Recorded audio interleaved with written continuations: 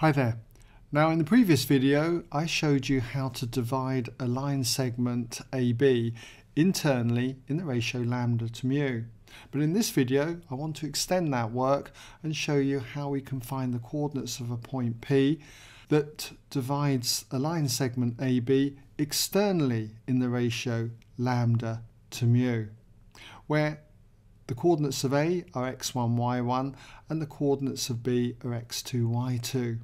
Now, as a reminder of external division of a line segment AB, I've got this example here, where I've got the line segment AB and the point P divides AB externally in the ratio 4:3.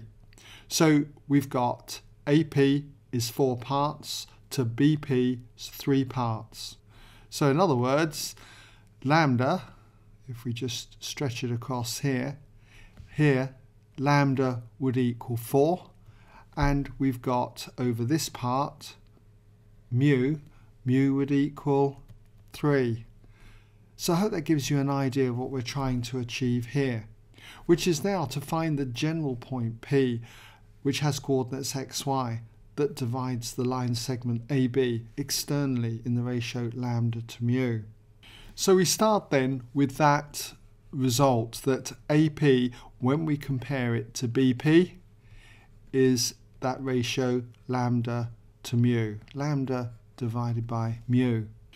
And to get the x and y coordinates, just as before, what we do is we consider similar triangles. So I'm going to complete this triangle down through here, and I'll call this point Q. And if I draw a line from B horizontally across there and label this point as S and drop a dotted vertical line down from B and call this point here R, then the triangle BPS is similar to the triangle APQ. And so from those two triangles, if we look at similar triangles, we can work out a couple of equations that will give us the x and y coordinates of P. So when we compare the horizontal sides, that is AQ with BS, we see that that would be in the ratio lambda to mu. And if we look at the vertical sides, PQ, and compare it with PS, then we've got PQ compared with PS. That too is going to be in the same ratio, lambda to mu. And numbering these equations 1 and 2, we'll be able to use them to find the x and y coordinates then of P. So first of all, to get x, we look at equation 1. So from 1, when we compare the lengths AQ to BS, we see that AQ is going to be x minus x1. So we've got x minus x1. And then when we divide this by the length BS, then this is going to be x minus x2 here. So we've got x minus x2, and that's going to be equal to lambda over mu. And all we need to do now is make x the subject. So multiply both sides by mu, and x minus x2 is going to lead to mu times x minus x1 equals lambda times x minus x2. And then expanding the brackets gives us mu x minus mu x1 equals lambda x minus lambda x2.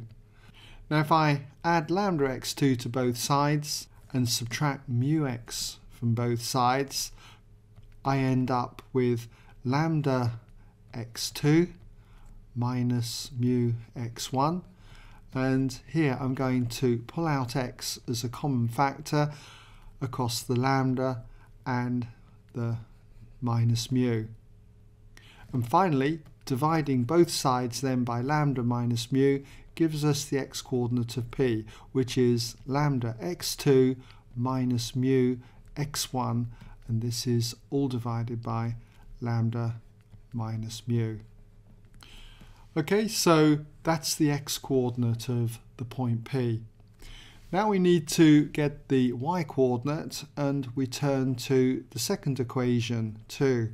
So from equation 2 we compare PQ with PS. So PQ, first of all, this side here, the length is going to be y minus y1.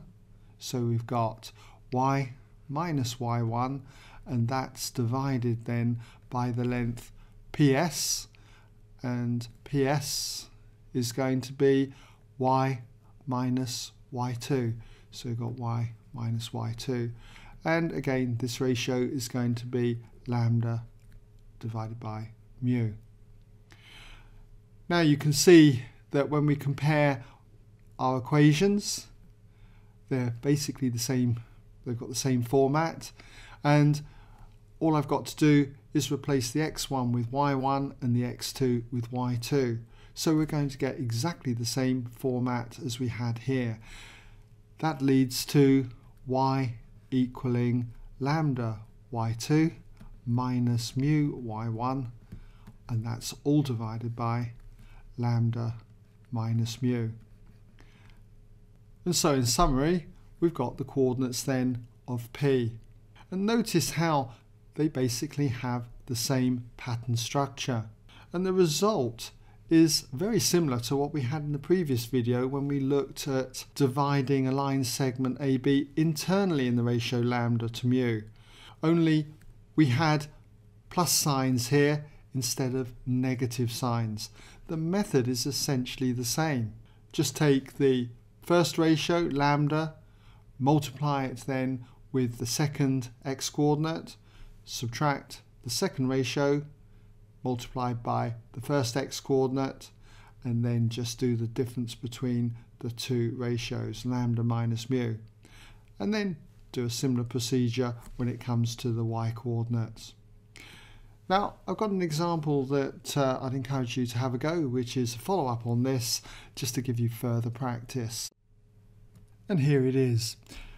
You've got to find the coordinates then of a point P that divides the line segment AB externally in the ratio 2:3, where A has coordinates -4, 2, and B has coordinates 1, -1. So do pause the video and have a go at this.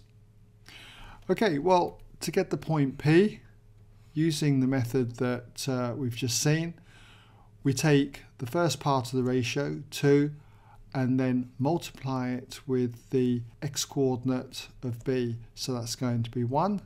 And then we subtract, take the second part of the ratio, 3, multiply it now with the first x-coordinate, -4, and then divide all of this by the difference between the ratios, so 2 minus 3. We do much the same kind of thing now to get the y-coordinate. So we start with the 2, multiply it with the y-coordinate of B, which is -1, subtract, take the second ratio, 3, multiply it now with the y-coordinate of the first coordinate here, 2, and divide all of this by the difference between the ratios, 2 minus 3. And that is it. Just tidy it up, and we therefore have P has coordinates -14 and 8. Now if you'd drawn a sketch beforehand, which I would encourage, you could then check to see whether this looked reasonable.